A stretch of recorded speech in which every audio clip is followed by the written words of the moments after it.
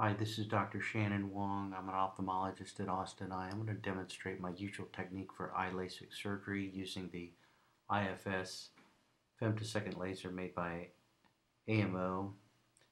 We also use the visx star S4 excimer laser for the excimer ablation. The usual flap creation time is about 10 to 12 seconds. I use an 8.5 millimeter diameter flap with a temporal hinge. The usual spot separation is 6 microns and the line separation is 7 microns.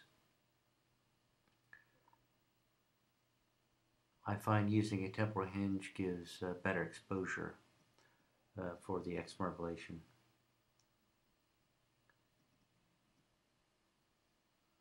While I do make the flap, I do not use a speculum of any sort. However, I do use a speculum, of course, for the excimer ablation.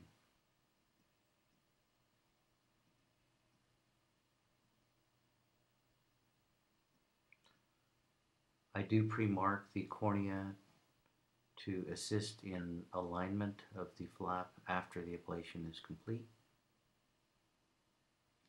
We use a Cybele flap lifter made by Rhine Instrument Company, and my technique for lifting the flap made primarily here is to separate the edge of the flap first with one end of this instrument and go all the way around from one edge of the hinge to the other edge, and then I'll simply turn the instrument to use the other side, and then I will lift the flap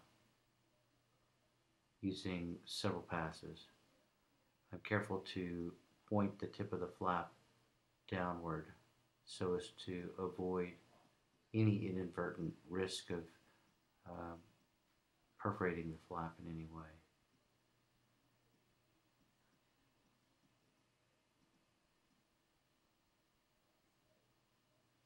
The exposed area is dry. That's one distinct advantage over a microkeratome. We do not have to worry about hydration being brought underneath the flap by the microkeratome pass. If there's any wicking of tear fluid onto the edge of the flap, I just gently absorb it with a microfiber sponge. We engage the iris registration of the visx laser. This patient had about a 55 to 59 second ablation time. She was a -9 myopic person with astigmatism.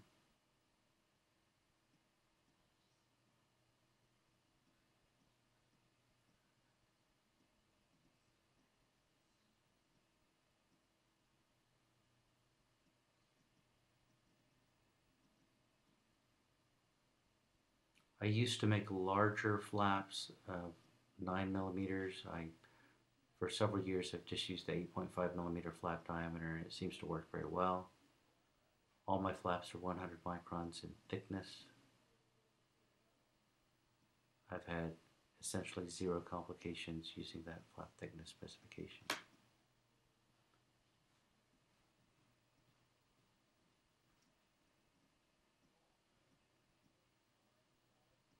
This is a custom ablation using the visx.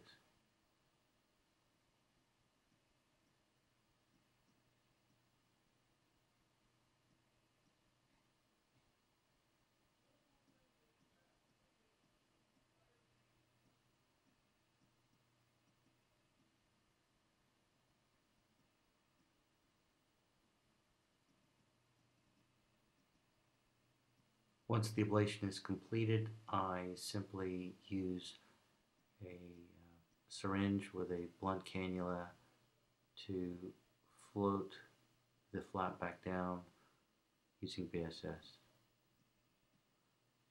I do wash underneath the flap to remove any debris that may have become adherent to the undersurface of the flap. I'll then direct my attention at the gutters of the flap to make sure they're adequately realigned, and then I'll realign the marks of the optical zone marker that was placed at the nasal part of the flap. This again is a temporal hinge, and I pre-marked the nasal aspect of the flap before I lifted it, and I'll re-approximate those marks.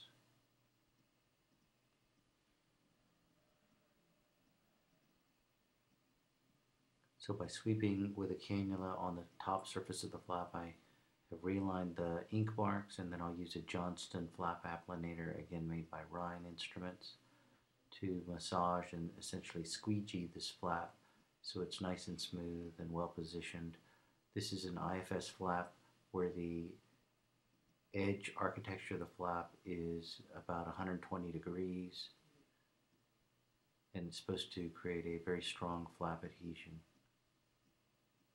So the flap is biomechanically stronger than it would be if we had a flap edge angle that was less than 90 degrees.